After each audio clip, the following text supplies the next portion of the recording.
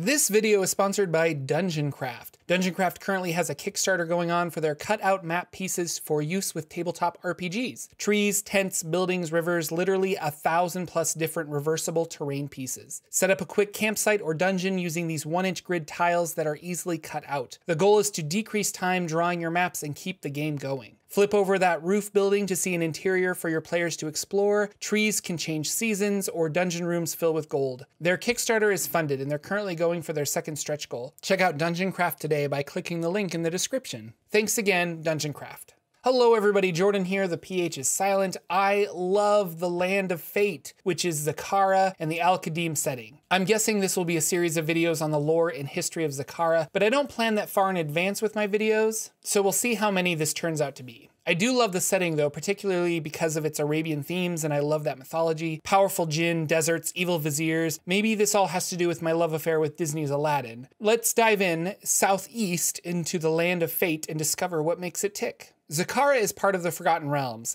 It is on Teril, just another continent. It's separated from Faerun by a large ocean and the World Pillar Mountains. These mountains form the greatest barrier to enter Zakhara, keeping the area isolated. Currently controlled by yak men, it is a dangerous place to navigate through. The humans here speak a common language of Madani. Not unknown to Faerun, in ancient past, people from Zakhara known as the Kalashites traveled to Faerun via portals, which is where we get the nation of Kalimshan. Powerful genies brought them there as slaves until the Kalashites rebelled against their captors. You can find out more about Kalimshan from my other video in the top right corner or in the description below. Navigating by land is dangerous because of the World Pillar Mountains, but the sea isn't much better. The oceans are plagued with pirates and corsairs who plunder ships that they can find. Attempting to sail from Faerun to Zakhara, there is a strong chance that if the dangerous ocean events or weather don't get you, the pirates will. The Land of Fate is surrounded by 3 major seas. The Great Sea, stretching to the north and west, separating Zakhara and Faerun. To the east, there is the Sea of Foreigners, which led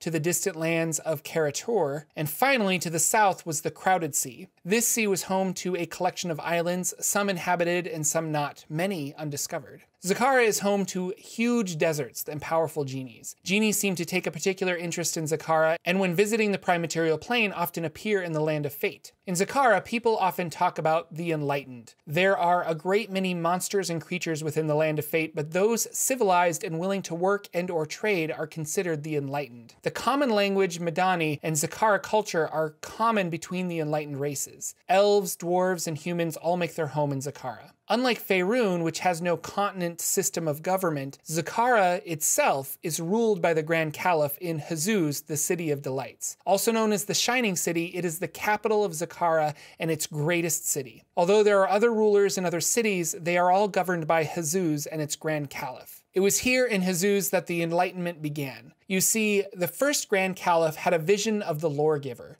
The Lore-Giver, also called the Handmaiden of Fate or the Maiden of Beauty, was once a young girl that fate had chosen to bestow its knowledge to. She used this knowledge to write sacred scrolls that would become the basis for law in Zakhara. The scrolls were hidden within a cave because the people of Zakhara were not yet ready for such wisdom, the wisdom of fate. Centuries later, the Lore-Giver bestowed the information of their location to the Grand Caliph, who used the scrolls as a basis for all law within Zakhara. It brought civilization and culture to the races of Zakhara. There are many gods in Zakharan society, but everyone, and I do mean everyone, respects and follows the idea of fate. It was fate that changed the entire continent into what it is today. It was fate that united all the lands of Zakhara under one banner of enlightenment. And this occurred around 800 DR. With later editions of D&D, we don't have updated information for Zakhara, or Al-Qadim, so I don't have current information. For the sake of my research, the latest date was 1367, which is a ways behind the current year of Forgotten Realms of 1491. So just know that when I speak of people or locations, they might have changed or passed on because of outdated information. As of 1367, the current Grand Caliph was Khalil al-Assad al-Zahir, the 18th wearer of this title and direct descendant of the first Grand Caliph. One can hope that Wizards of the Coast will bring attention to this setting again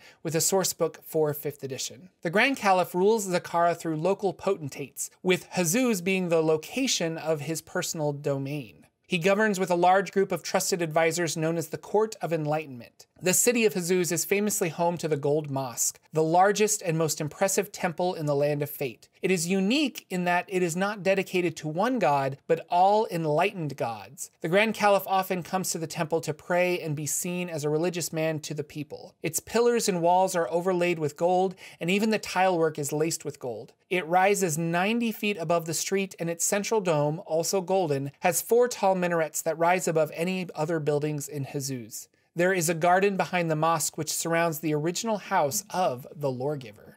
Within the temple are depictions of the enlightened gods, and no doors can be found, only large inviting archways. It is so huge, roughly 5,000 people can worship at once. The House of the Lawgiver is a building said to be the original home of she who became the Lawgiver. There is some contention whether or not this is the actual home of the Lawgiver, or just a home that existed when the Lawgiver was alive. Regardless, almost everyone agrees that this is the site where the first Grand Caliph received the vision that led to the sacred scrolls. The house isn't very impressive, a 1-story, 1-room house with walls and a foundation of clay, yet it is a holy place for many Zakharans. The House of the Lawgiver is surrounded by numerous magical protections and is guarded by 8 priests at all times, although they are not necessary because anyone who approaches more than 10 feet of the house finds a wall of force has sprung up to stop them. If you dispel this wall of force, another magical effect takes place, an overwhelming feeling of dread, hopefully frightening the defiler out of the sacred location. If this is resisted, there are 4 noble genies of each element that appear to defend the house. Finally, anyone who can get past all of this and touch the house is instantly paralyzed, no saving throw. Special thanks to our sponsor for this video, Dungeon Craft. Be sure to check out their Kickstarter by clicking the link in the description below. I hope to have more Zakhara videos in the near future, so stay tuned. Thank you for liking, subscribing, and sharing these videos with your gaming group. I'll see you all next week with another video.